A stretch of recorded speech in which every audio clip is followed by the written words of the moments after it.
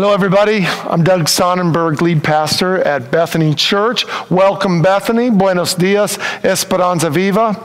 Here we are, our second Sunday of online worship, and it's hard to say how much longer we'll be doing this. And so we're adapting. We're choosing peace over panic, faith over fear. One of the Bible verses I'm reminded of is from Isaiah 41, verse 10, where the prophet is saying, he heard God saying this, "Fear not, for I'm with you. Be not dismayed, for I am your God. I will strengthen you. I will help you. I will uphold you with my righteous right hand." You know, it's times like this that we remember this. And though today we might be feeling a little bit separated, keep in mind we are united. We are together with God and with each other. And in all seriousness, if you just need to hear a voice, just say hi to somebody. Give a call to the church office. We are always ready just to say hi, how are you doing, and keep us connected. So God bless you as we worship together this weekend. Hey everyone, this is Laura here, and I wanted to take a moment and just go ahead and let you know how we can continue to stay connected even though we are all on this virtual platform right now. And so if you are watching from home today, we want to know that. And so we want you to go ahead and take out your phones and text the word virtual to the number here on the screen. All you have to do is put the word virtual. And then once you send it, then you'll get a response to go ahead and put your name and who is that's watching with you at home today. While you have your phones out, go ahead and pull up the YouVersion Bible app. It's a great app, even if you're not using it on Sunday mornings in the sermon. But particularly on Sundays, our sermon and the notes and the Bible verses that Pastor Doug is going to be referencing, as well as some announcements, are found in this app. And so all you have to do is go ahead and use the location settings, go to More, Events, and search Bethany Church. And you should find today's sermon listed on the app. You should have gotten an email this week that is just keeping you up to date of everything going on. We are trying our best to come up with some new ways to stay connected and help you stay connected as the body. And so in your email, be sure you check out that. We've overhauled the website with some resources, especially some family resources for young kids, for teenagers, for our small groups, our discipling partnerships. There's plenty on there, so we encourage you to go check that out at bethanychurchoh.org. And also going on, we are trying out some new things. We've got some virtual groups going. We hope that if you are not a part of a group, that you can go ahead and join into a virtual journey group. And there's a sign up both on the website and in your e-news. And we're offering Wednesday night prayer groups, 7:30 Wednesday night. There's a Zoom link, and all you have to do is log on your computer or your phone, and we are just joining together in prayer. And we are wanting to make sure that we are taking care of anybody who is in need. And so if you, at any time during this pandemic, need some help, please don't hesitate. We've got teams who are calling people and checking in, but you can also call the office at any time and let us know if you need help or if you want to be a part of reaching out to people, running errands. Don't hesitate to call or use the Sign Up Genius link in your e-news. And so I will go ahead and turn it over and we'll get started with some worship music.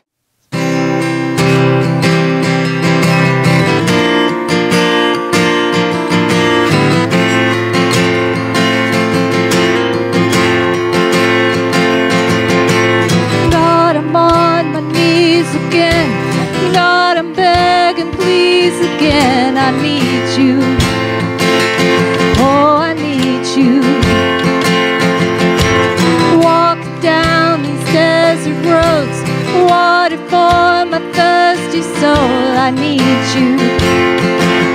Oh, I need you.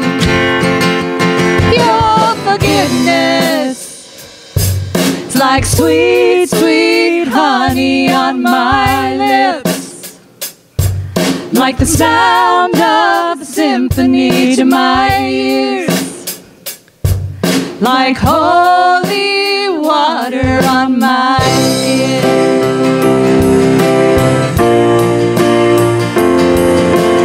Dead man walking, slave to skin. I want to know about being born again. I need you. Oh God, I need you. So take me to the riverside. Take me under, baptize. I need you. Oh God, I need you. Your forgiveness, like sweet, sweet honey on my lips, like the sound of a symphony to my ears, like holy water on my skin.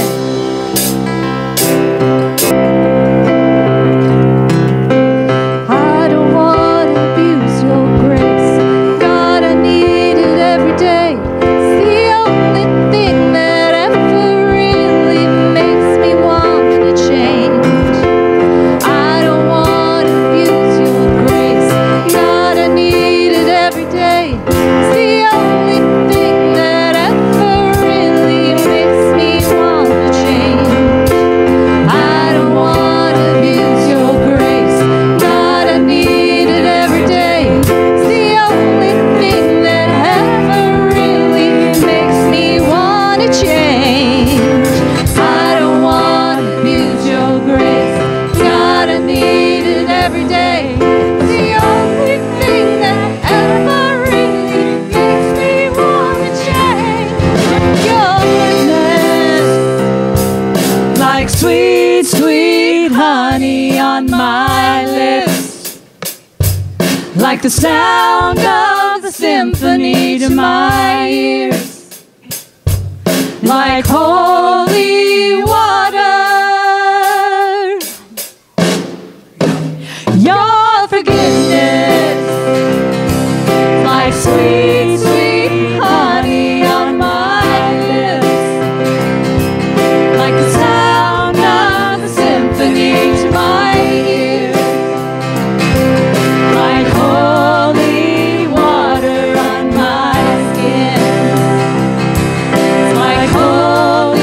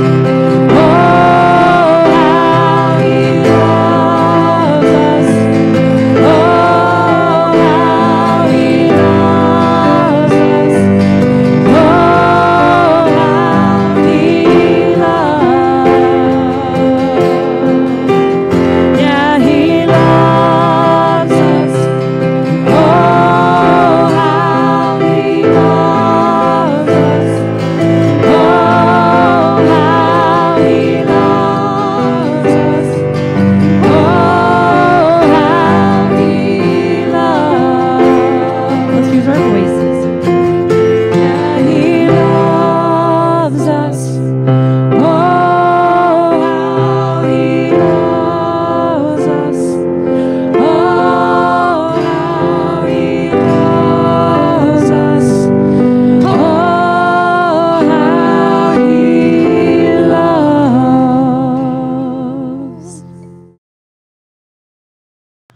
so happy to welcome you to our time of prayer together.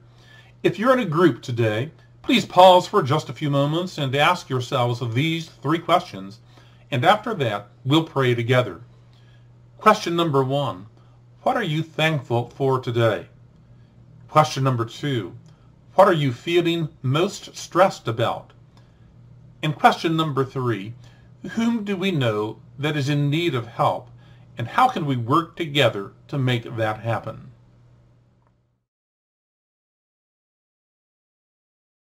Welcome back. Now let's join our hearts together in a time of prayer. Heavenly Father, we're grateful to have this new way of gathering to worship you and to hear your word. In our various locations and times of worship, may your Spirit draw us close to Christ. We confess that we're stunned by the many disruptions that are shaking this world and shattering the routines of our daily lives. Help us, Father, overcome our many anxieties and to face our challenges and to experience your help and your hope. Forgive us, Father, for our blindness to the blessings that you've always given to us in ordinary days. You've offered so faithfully gifts of daily bread, meaningful work, fellowship with family and friends, and sufficient health to enjoy each moment. Father, in these days of threats to our health, our income, and needed resources, teach us grateful trust for your providing grace. Give wisdom to our leaders in every community and nation to lead us forward through our distressed condition. We pray for our medical researchers as they seek effective treatments, and we pray especially for healing mercy for those whose health is threatened. We pray for protection for their physicians and their medical staff as they treat those who are ill. Help, Father, our Christian pastors and teachers by inspiring a spirit of love, generosity, faith, and courage throughout your church. And now unite our hearts to pray as Christ taught us to pray, saying together, Our Father, who art in heaven, hallowed be thy name. Thy kingdom come, thy will be done, on earth as it is in heaven. Give us this day our daily bread, and forgive us our trespasses as we forgive those who trespass against us. And lead us not into temptation, but deliver us from evil. For thine is the kingdom, and the power, and the glory forever. We pray in Jesus' name. Amen. All right, today's sermon here in a few minutes is going to be about going all in for Jesus. And right now, we recognize that it is an incredibly uncertain time, not just in terms of our health, but in terms of our economy. And so we want to encourage you to continue to just trust that God will provide. And one of those steps that you can do is to continue to give. I know a lot of you each week faithfully put a check in the offering plate, but that's not really an option right now. And so we want to go ahead and give you a few minutes to be able to go write that check and address it. You can take a few minutes and set up online bill pay through your bank and have that mailed into the church. Or we have a give option. Either you can text the word give to the same number that you checked in at today, or go straight to our website. And these are great options because you can set up reoccurring payments through that. And so you don't have to worry about it anymore. So those are a few options. And so I'll go ahead and just pray, and I'll give you a few minutes to go ahead and do that. God our Father, we thank you so much for all that you have provided for us. Lord, we thank you that you have just blessed us abundantly in so many ways through our relationships, through our church, and through economic means, Lord. And we recognize that during this time, there are so many around us who are doing without, who are facing scarcity, who are unsure where their next meal is coming from, Lord. And so we just ask that you take this money and you multiply it out for your community, so that people's earthly needs may be met, but Lord, more importantly, that they can experience who you are, and that we as your church can demonstrate the love of Christ through our actions. And so, Lord, we just ask that you bless this, all in the name of your Son, Jesus Christ, who gave it all for us. Amen.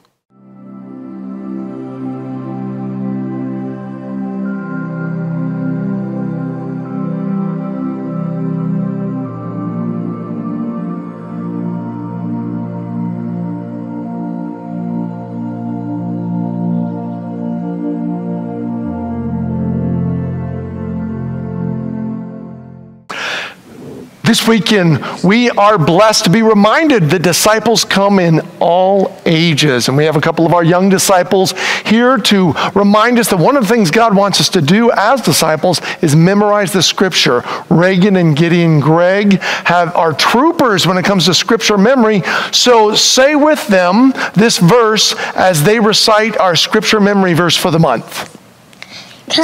Jesus said, "Come to me, all who are weary and carry heavy burdens, and I will give you rest." Matthew 11:28. Awesome. Great job. Pretty cool.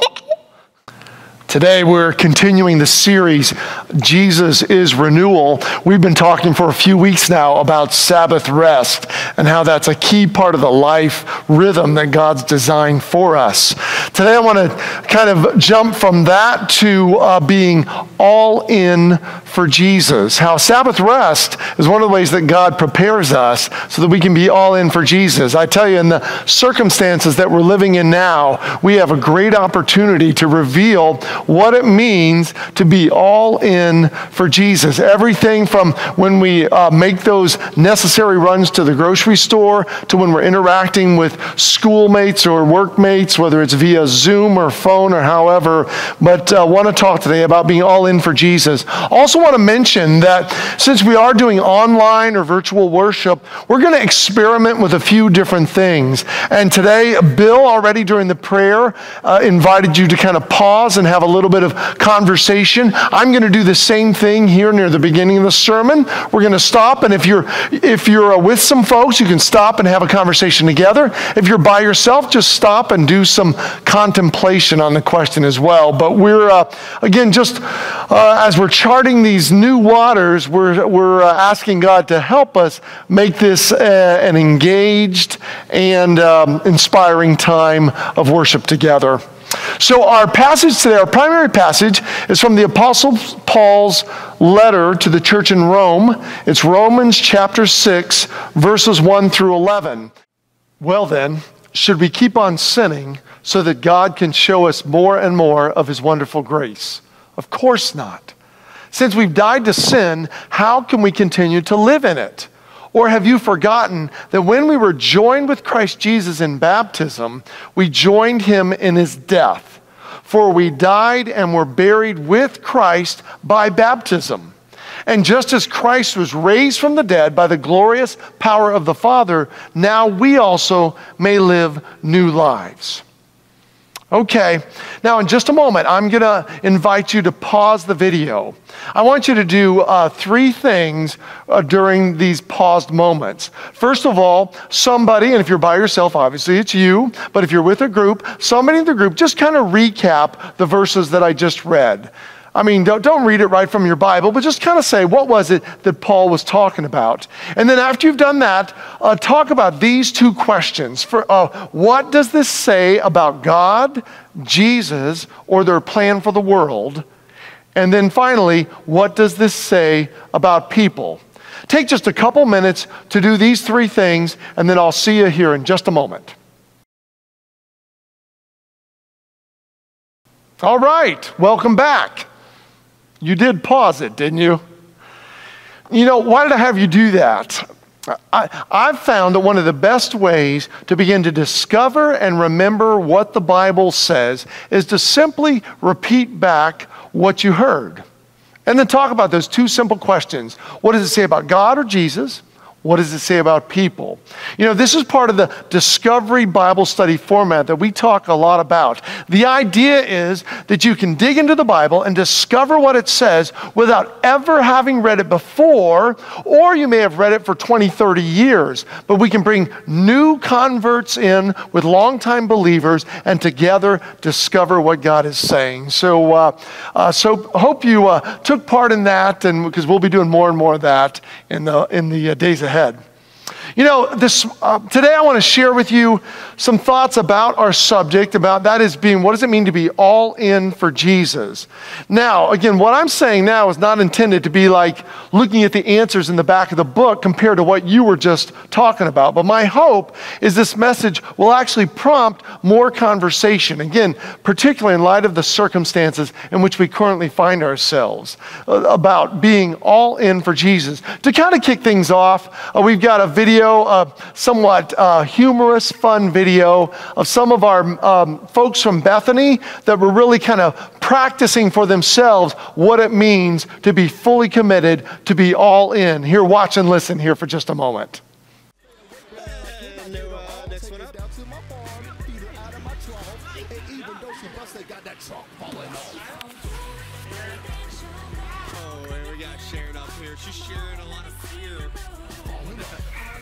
Dedication, a lot of motivation.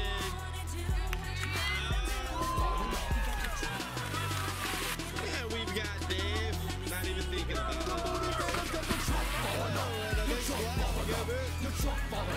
And Laura, next one looking for the lead.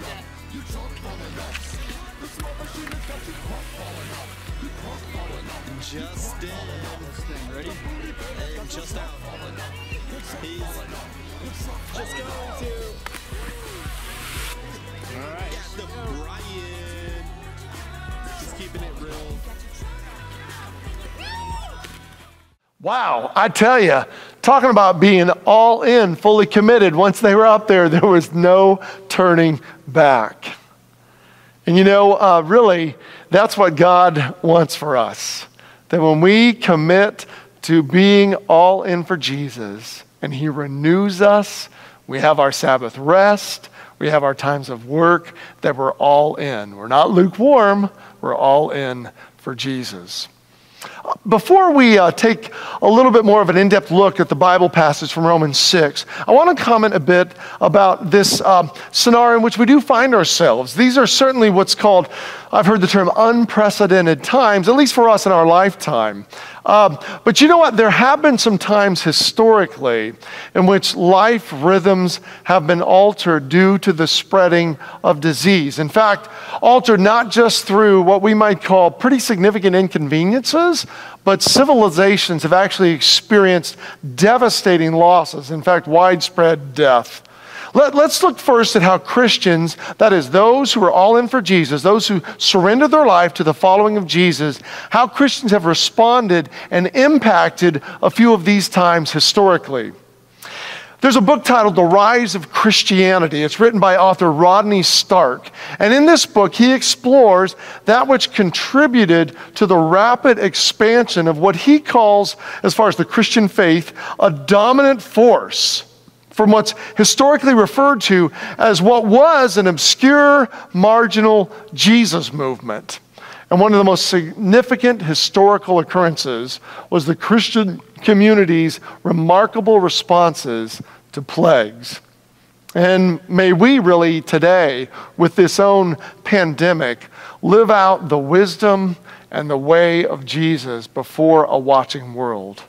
Let's go back to the year AD 165, Roman Empire. In AD 165, while Marcus Aurelius was emperor, there was a plague that struck. Now, I know some of my history nerd friends are going to say I murdered that name, but anyway, Marcus Aurelius was emperor. There was a plague that struck the empire at that time. Some thought it might have been smallpox. Over a 15-year period, it killed a quarter to a third of the people of the Roman Empire. And author Stark estimates that at that time there were about 45,000 Christians in existence. That was just 0.08% of the entire empire, so a small portion of the empire. But despite their numbers, the Christian response to this pandemic won admiration and a greater following.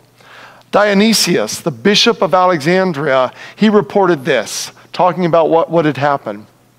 He said, "Most of our brother Christians showed unbounded love and loyalty, never sparing themselves and thinking only of one another.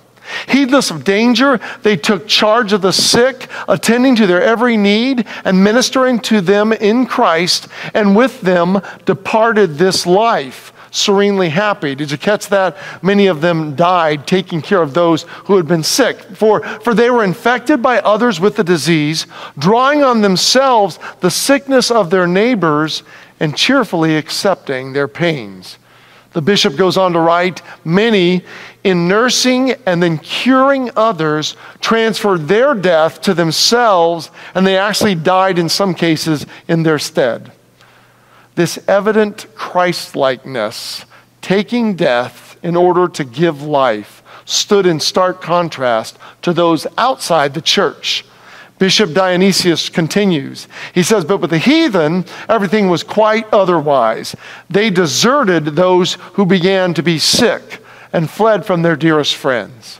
They shunned any participation or fellowship with death, which yet, with all their precautions, it was not easy for them to escape." Plagues intensify the natural course of life. They intensify our own sense of mortality and frailty. They also intensify opportunities to display countercultural, counter-conditional love. And the church rose to the challenge way back in the 2nd century, winning both admirers and also converts.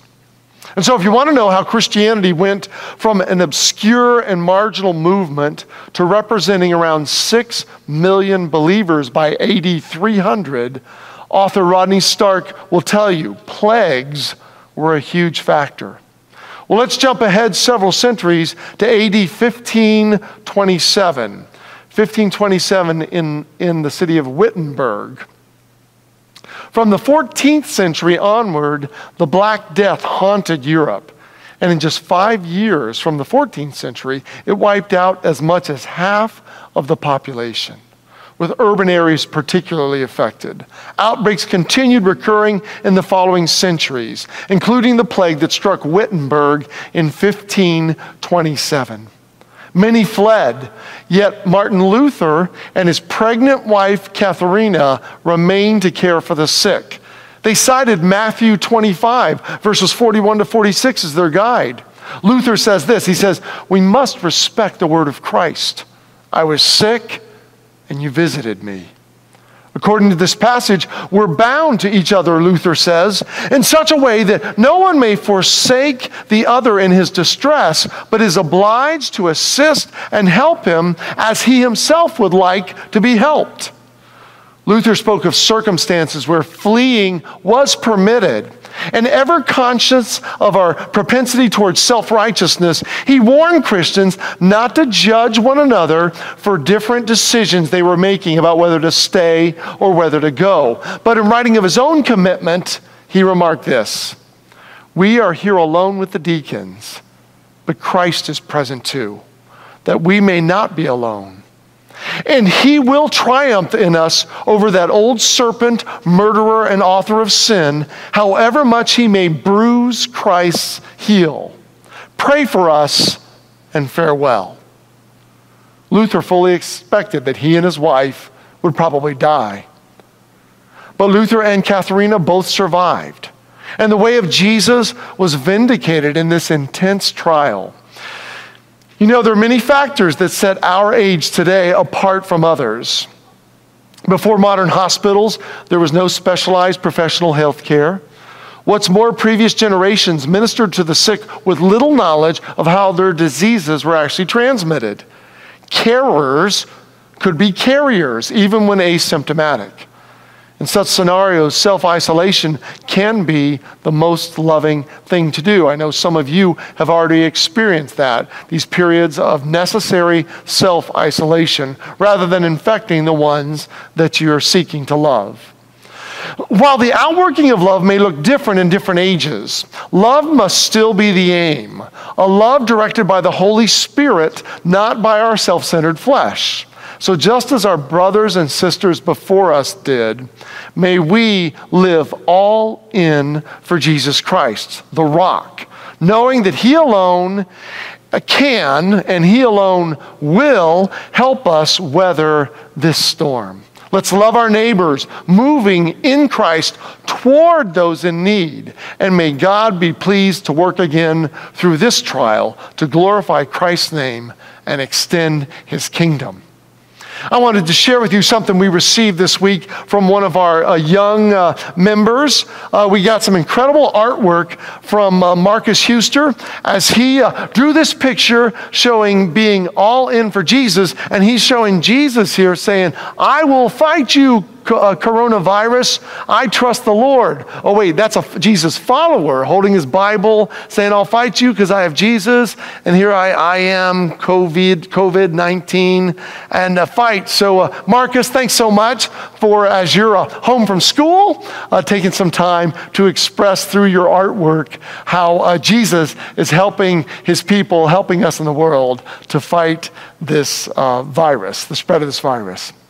So let me ask you again, what does it mean to be all in for Jesus? Again, during the past weeks, we've explored the importance of Sabbath rest, how Sabbath rest is vitally important. I don't know, I hope you've been taking some time to be intentional about setting aside those moments each day and that day each week. I'm finding now as I'm increasing my level of intentionality to make one of the days during the week, I'm working on Saturday being a day of Sabbath rest, I'm asking questions. I was talking with my wife Beth about things like, so if I do taxes this Saturday, is that Sabbath rest or not? And again, we got to watch that we don't get legalistic, we don't get Pharisaic about it, but I think the point is that God wants us to enjoy some time of rest and closeness with Him. But as wonderful as that is, Sabbath rest by in and of itself won't bring about a permanent renewal in your life, apart from being all in for Christ every day of your life. I mean, you might be rested, but rested for what? What does it mean to be completely surrendered, completely renewed, and immersed in Christ? From the very beginning of Christianity, followers of Jesus indicated they were all in or immersed in Christ by being baptized. Baptized, immersed in the water, and then rising up, completely soaked, physically on the outside, spiritually soaked on the inside. You know, when you stop and think about it, the sacrament of baptism, to someone who had never heard of such a thing, could seem kind of weird. I mean, I picture a conversation something like this. So you've decided to follow this man, this Son of God, as you call him, known as Jesus? Yep, that's right. So what's involved? I mean, do they have you sign some kind of a membership agreement? Do you agree to pay some kind of dues? Do you have a country club like headquarters or something? Well, not exactly. Well, what do you mean? Well, what I actually do is I agree to die. To die? Yeah, to die to self and to live for Him. Well, that seems kind of extreme. Oh, it is. It is extreme. You're either all in or you're not. So what do you do to demonstrate that you're all in? Well, you get baptized. You receive Jesus as your Savior and your Lord. You acknowledge that there's sin in your life, something separating you from God, and you receive Him as the Savior and the one that reconciles you with God. And then you get ready for a life of following Him. You get what's called baptized. In fact, the word baptized comes from the Greek word baptizo. Greek, the New Testament was originally written in Greek. And so we have the Greek word baptizo. Baptizo, or to baptize, for example, that word was used when talking about a cloth or a garment that was going to be immersed in dye to change colors.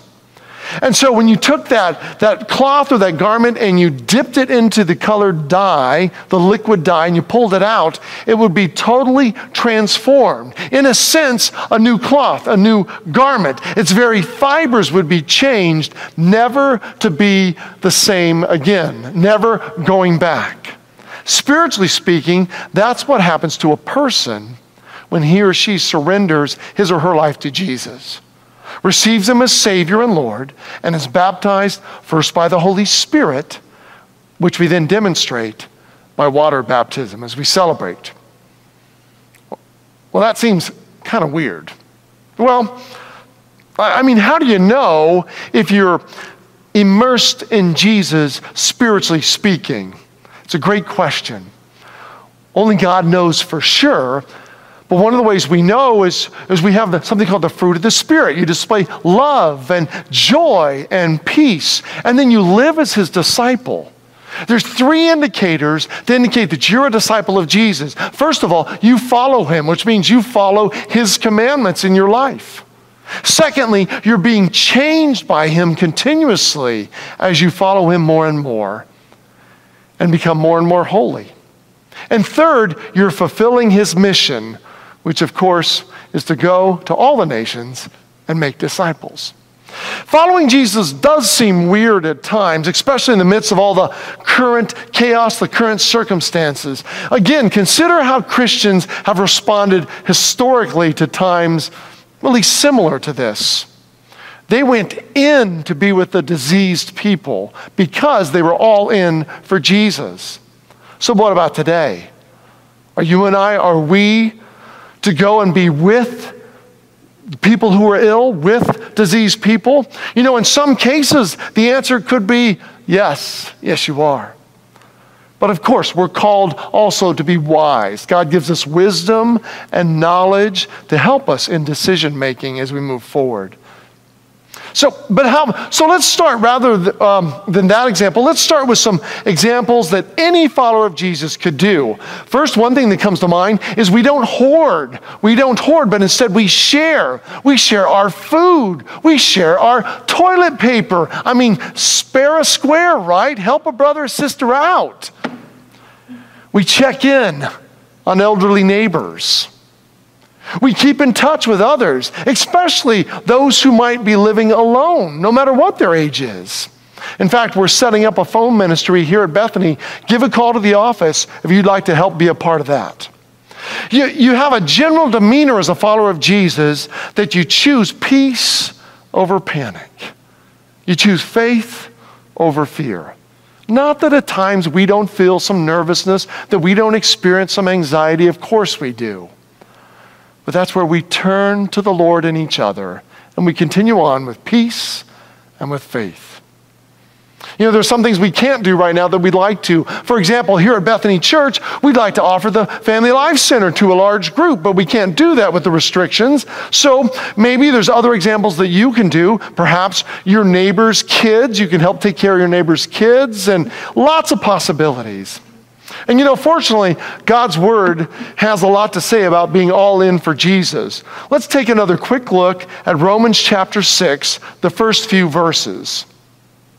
In verses 1 and 2, the Apostle Paul is saying this. Now, he'd been talking to this group of church people, of followers of Jesus, about how, you know, we're called to not sin. But when we do sin, we're not lost forever. God's grace is always greater than our sin. And so as though someone's saying, oh, so I really need to make God look good, so I should just keep on sinning, right? And that's where we jump in Romans 6, chapter 1. He says, well then, should we keep on sinning so that God can show us more and more of his wonderful grace? You know, when I hear that question, I see Paul saying, come here, walk into this. Of course not. Since we've died to sin, how can we continue to live in it? And then he goes on in verses 3 and 4. Or have you forgotten that when we were joined with Christ Jesus in baptism, we joined with him in his death? For we died and were buried with Christ by baptism. Let me pause there for just a moment. When you think of baptism, now I am today talking about immersion, and I know in the United Methodist traditions and some other traditions you have sprinkling, and so we see the water as symbolic of what the Holy Spirit's doing. But today, just stay with me, and we're thinking about immersion in a large baptistry or a pool or a pond. And so when you think about, first you have the person standing up, and that represents their life before Christ. Then, as the person is immersed into the water, they go underneath the water, and that represents dying with Christ.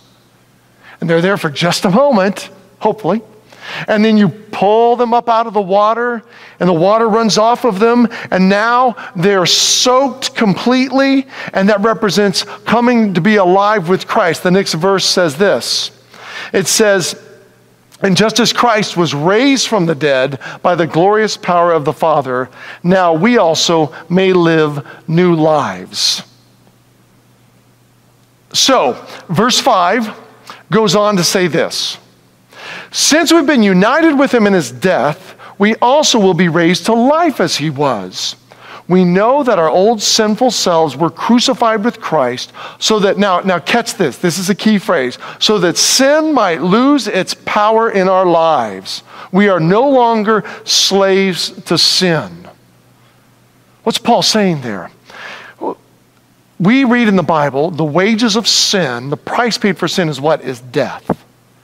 And so, we live our lives without knowing the redemption of Christ, knowing that one day every one of us is going to die. And there's fear involved with that. I'm afraid to die.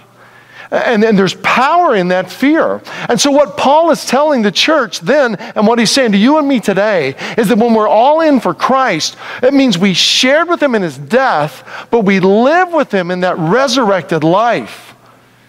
He says in verse 7, for when we died with Christ, we were set free from the power of sin.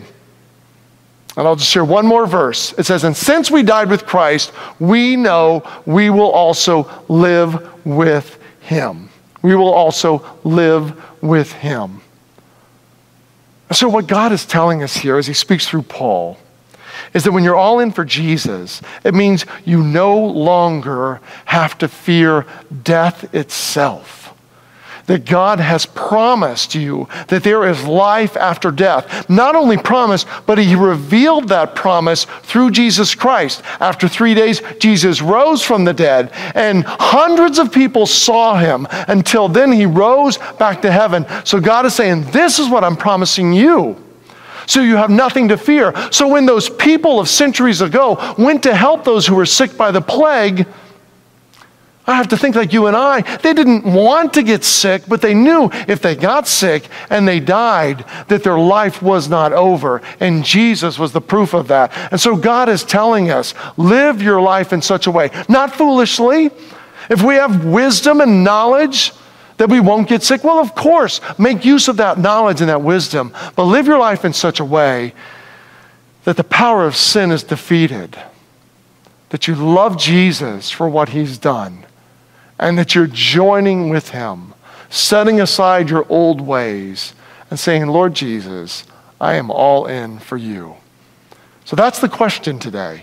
What about you? Are you all in for Jesus? Will you stand strong in obedience to him, even when, especially when, you may be labeled as weird?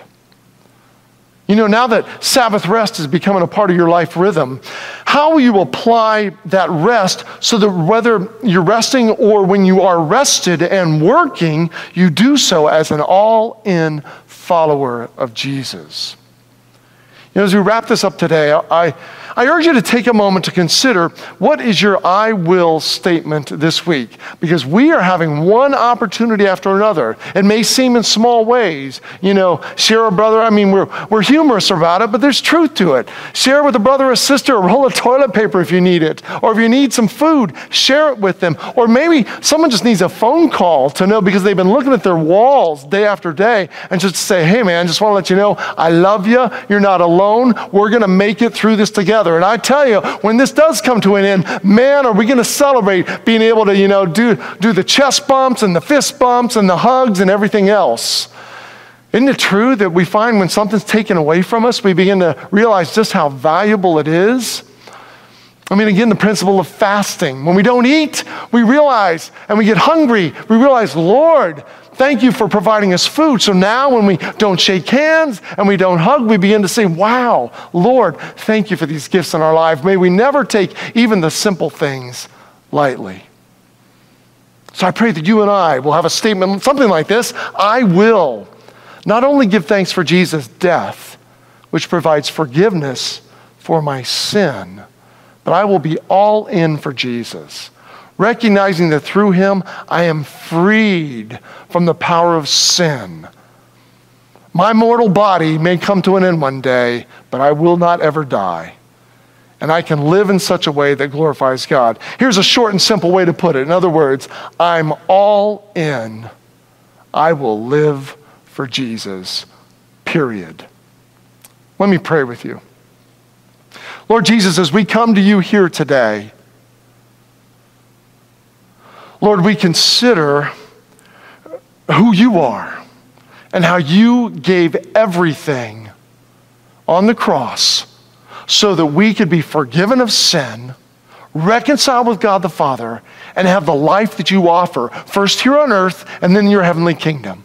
Lord Jesus, today, thank you for having mercy on us and forgiving us when we've been kind of lukewarm, kind of half-hearted. Today, Lord Jesus, I pray that we would all be baptized, remember our baptism, be immersed in you, and that we would live our lives as all-in followers for you.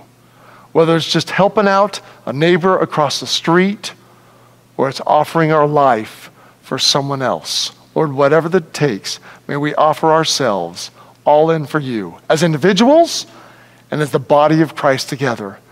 May the world see a love like no other through your people, followers of Jesus. Let it be so, Lord Jesus. Let it be so. It's in your name we pray these things and give you thanks. Amen. God bless you all. It's always a blessing to be with you, even if it's online and virtual. Keep the faith. God is with us. He's got it. We'll see you soon. Take care. God bless.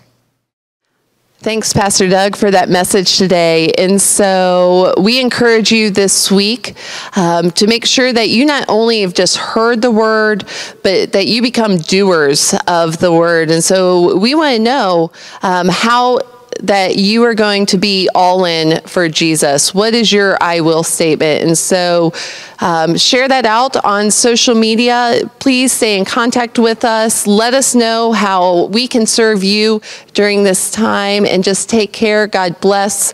We will see you online.